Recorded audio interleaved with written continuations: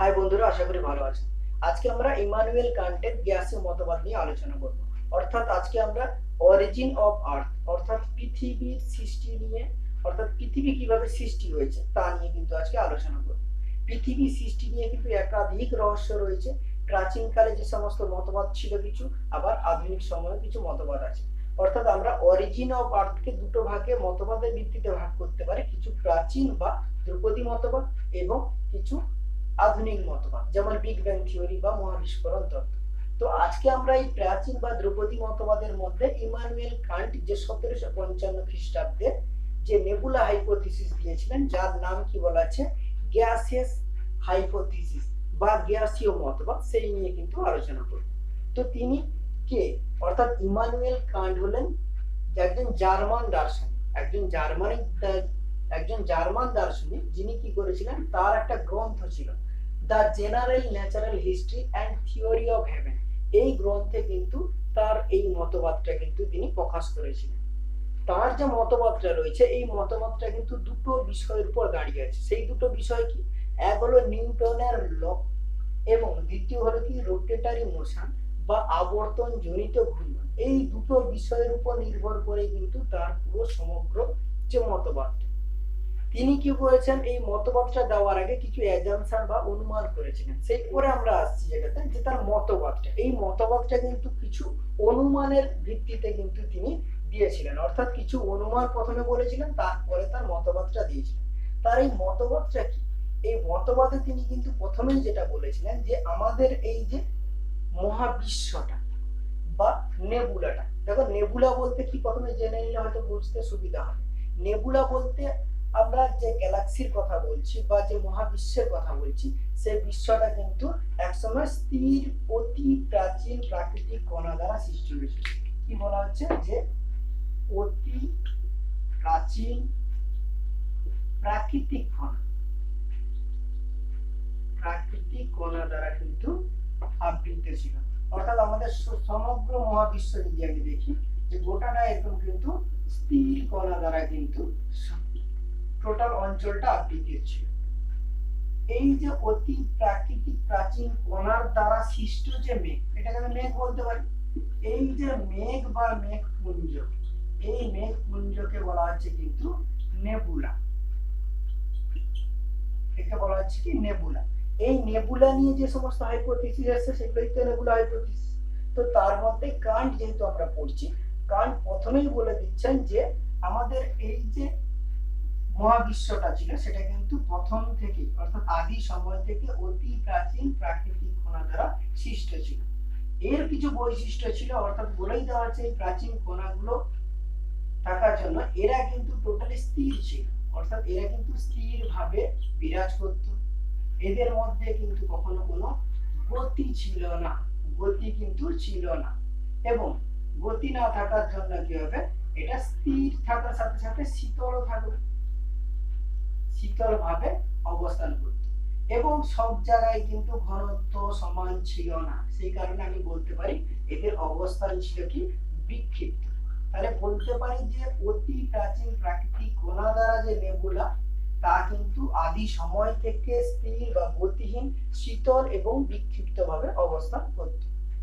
এরপরে তিনি কি বলছেন, যে কোনো এক কারণে, যা নিয়ে কিন্তু সমালোচনা হয়েছে, সেগুলো যখন সমালোচনায় আসবো তখন বলবো, যে কোনো এক কারণে পাশাপাশি অবস্থিত যে কণাগুলো, এদের মধ্যে কিন্তু আকর্ষণ সৃষ্টি হয়।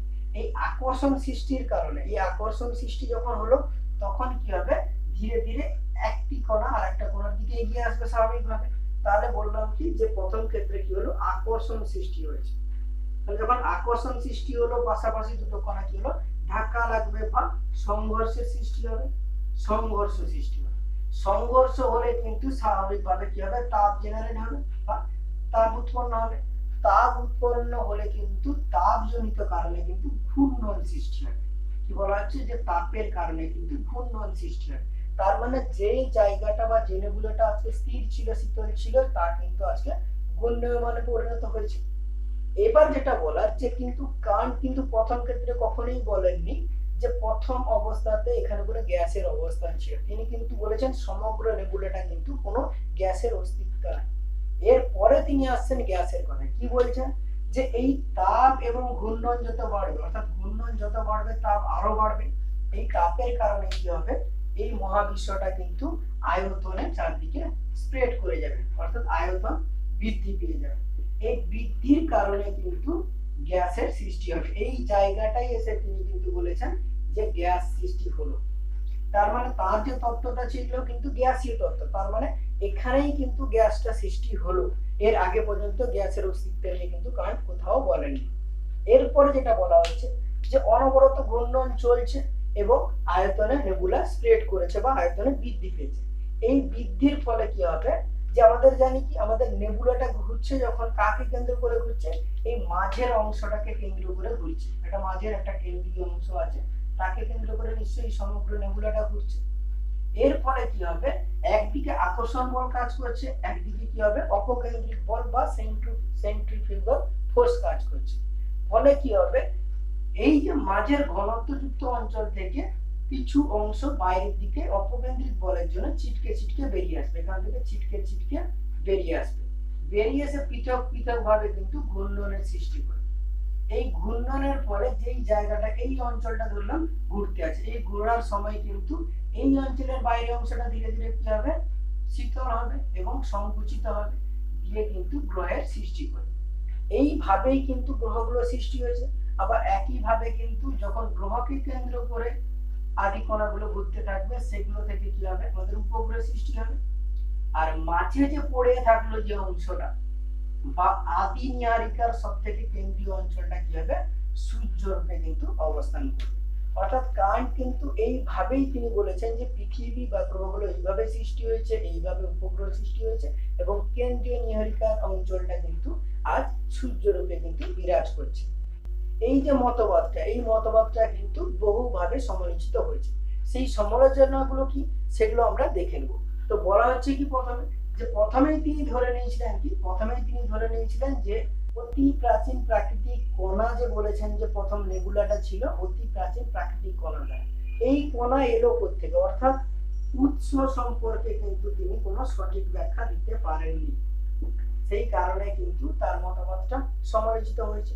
তারপরে কিন্তু আবার বলেছেন কি যে এক সময় কণাগুলোর মধ্যে পৃথক পৃথক আকর্ষণ বল সৃষ্টি হলো। এই যে পৃথক পৃথক আকর্ষণ বলগুলো এই অতি প্রাচীন প্রাকৃতিক কণার মধ্যে সৃষ্টি হলো, তার কারণ কি, অর্থাৎ কি এমন ঘটলো যার জন্য কিন্তু দুটো কণার মধ্যে কিন্তু আকর্ষণ বল সৃষ্টি হতে গেল, তার কিন্তু তিনি কোনো সঠিক ব্যাখ্যা দিতে পারেননি। এরপরে যেটা বলা হচ্ছে যে আমাদের তো জানি কি সৌরজগতে 9খানা গ্রহ আছে, অর্থাৎ বর্তমানে 8টা, কিন্তু তিনি যখন দিয়েছিলেন তখন 9খানা। তাই 9খানা যে গ্রহ আছে, এই গ্রহগুলোর একই রকম বৈশিষ্ট্য হওয়া উচিত, কারণ সবগুলো জানি কি আমাদের পশ্চিম থেকে পূর্ব দিকে ঘুরছে। তাহলে পশ্চিম থেকে পূর্ব দিকে যদি ঘুরে, তাহলে শুক্র বা ইউরেনাস যে গ্রহ রয়েছে তারা কেন উত্তর দক্ষিণ বরাবর আবর্তন করছে, এরও সঠিক ব্যাখ্যা কিন্তু ইমানুয়েল কান্ট দিতে পারেননি। এছাড়া কি বলেছেন, যে তিনি বলছেন যে যখন ঘূর্ণন বৃদ্ধি পায় পেলে তাপ বৃদ্ধি পাচ্ছে, সেই কারণে কি হচ্ছে, নেবুলা আয়তনে বৃদ্ধি পেয়েছে। এই যে হিট বাড়লেই নেবুলা আয়তনে বৃদ্ধি পাবে, যেটা কিন্তু নিউটনের যে ল আছে তার কিন্তু পরিপন্থী। অর্থাৎ সব সময় যে নেবুলা বৃদ্ধি পাবে এমনটা নাও হতে পারে। সুতরাং এই ক্ষেত্রেও কিন্তু তিনি সমালোচিত হয়েছেন। এছাড়াও তিনি কিন্তু কৌণিক ভরবেগেরও কিন্তু সঠিক ব্যাখ্যা দিতে পারেননি। এতভাবে সমালোচিত হলেও কিন্তু কান্টের এই মতবাদটা কিন্তু যথেষ্ট গুরুত্বপূর্ণ। তার কারণটা কি, কারণ হলো যে সমস্ত আধুনিক মতবাদ এসছে কিন্তু এই প্রাচীন মতবাদের ভুলগুলো ভাঙিয়ে। সেই কারণে আমরা পরবর্তী সময় যখন পড়বো, অর্থাৎ কান্টের পরবর্তী আমরা কি পড়বো, ল্যাপ্লাসের থিওরি। তিনি কি করেছেন, কান্টের ভুলগুলো পাল্টে কিন্তু তার থিওরিটা দিয়েছিলেন। অর্থাৎ কান্টের থিওরির ভুলগুলো জানার পরেই কিন্তু তার পরিমার্জিত রূপ হিসাবে তার থিওরিটা দিয়েছেন বা মতবাদটা কিন্তু দিয়েছেন। এবার সুতরাং পরবর্তী সময়ে যতগুলো মতবাদ এসছে, ভুলগুলো যাতে না হয়, অর্থাৎ এই সমস্ত তত্ত্বের ভুলগুলো পরে শুধরে পরপর কিন্তু একটা করে মতবাদ এসছে এবং আধুনিক মতবাদের সৃষ্টি হয়েছে।